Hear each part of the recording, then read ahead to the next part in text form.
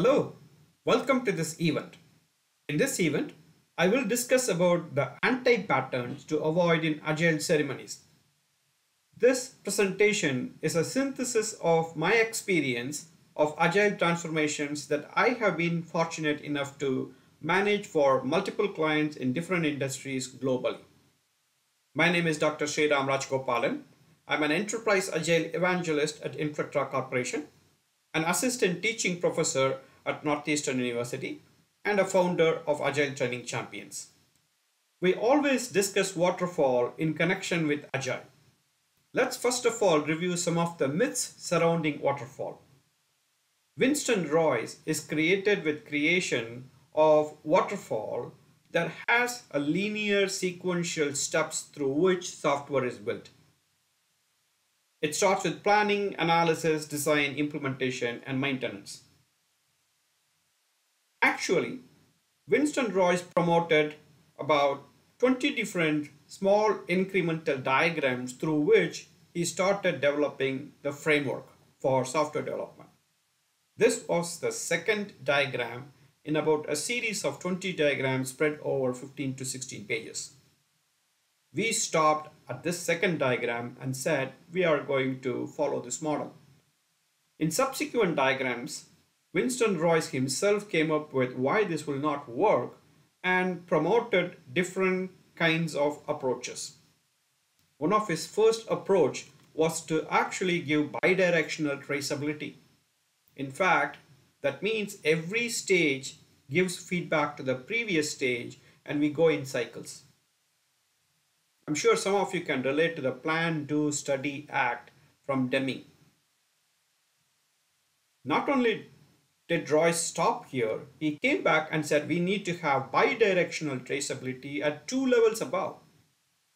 That means double skip level feedback was included, which means if maintenance didn't work, go to the design. If design didn't work, go to planning. If implementation is failing, go to analysis.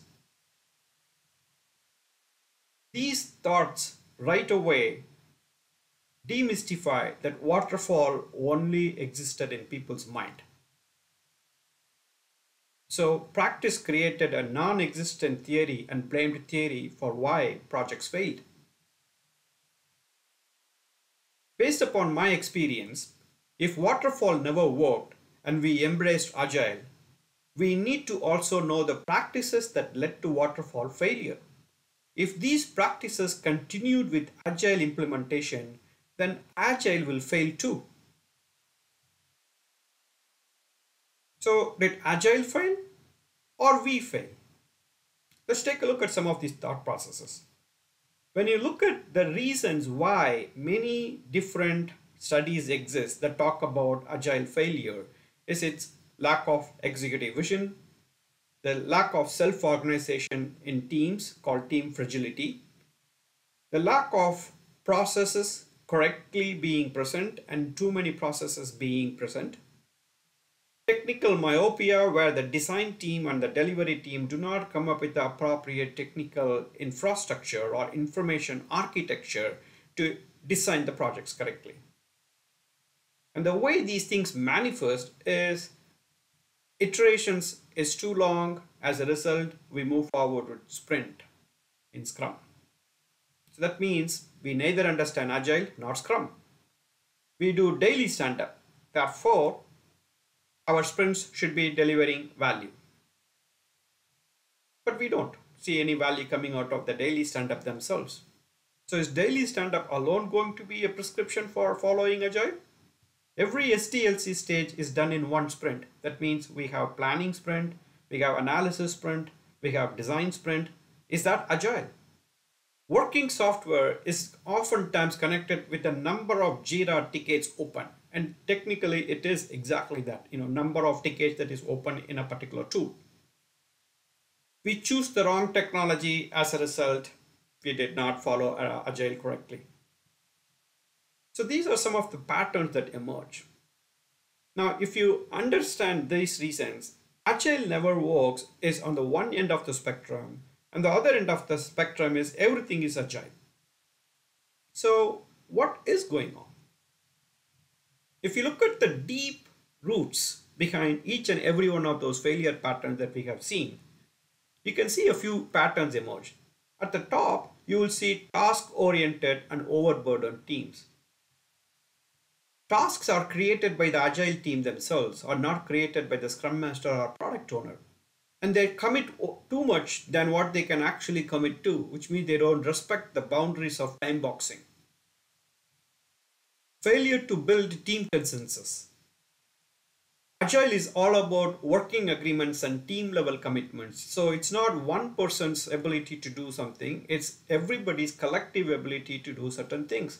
That's the reason why we play planning poker, to actually create a centralized commitment for the stories that we commit. Neglect of technical excellence. The team members are supposed to come and add technical stories and process value stories so that the commercial, customer value and business value stories are being actually supported. The product owner or scrum master are not responsible for this. This is the self-organized team's responsibility.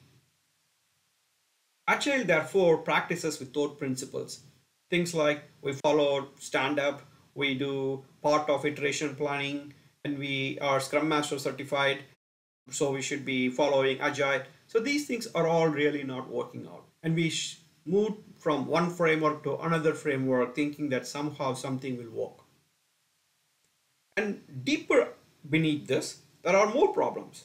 If you look at that, inconsistent and siloed adoption.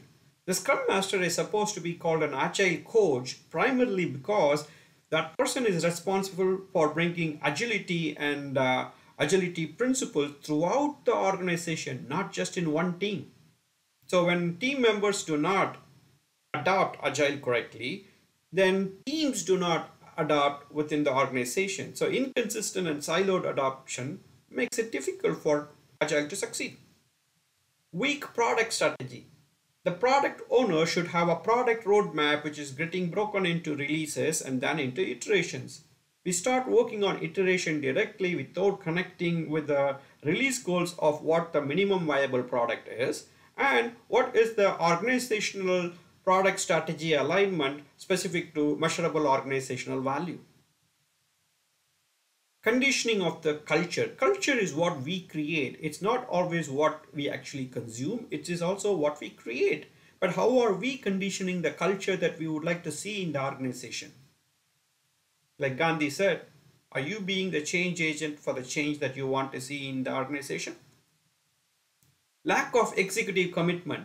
Now, talking to the different executives, bringing all the leadership aligned to see how agility is promoting value is extremely important. And when that is not done because of all the other reasons, we see that executives are not committed. And we oftentimes go back and say it's a leadership failure, but we fail to lead. So I have seen 4 important zones of challenges. That is strategy fail. We don't know what problem we are solving and we don't even know why that is a problem. Second, planning fails. As we always say, planning is essential, although plans are not. So we need to organize ourselves for delivery. The next one is about team failure, which is about how the working agreements are not centralized and delivered on.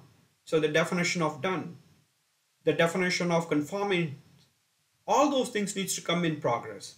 So if the team uses a tool, the tool has to provide that level of information. Process failure. How do we ensure that we are consistently learning continuously? When you take a look at all these important challenges, one important challenge comes up even more. That is not necessarily knowing who our customer is. Then how can we create the appropriate persona? And how can we create the appropriate user stories for that persona? I would like to present in this particular session for each of the zone that I discussed 3 major failure patterns. Collectively, therefore 12 major failure patterns. I will discuss the overall impact of these failure patterns within every zone. Then, for every one of those zones, I will discuss some antidotes or solutions that can help solve these challenges. Finally, in my absence, my organizing team will present my thoughts. I would like to thank them for presenting my findings from this presentation. If there are any further questions, please reach out to me. Thank you very much.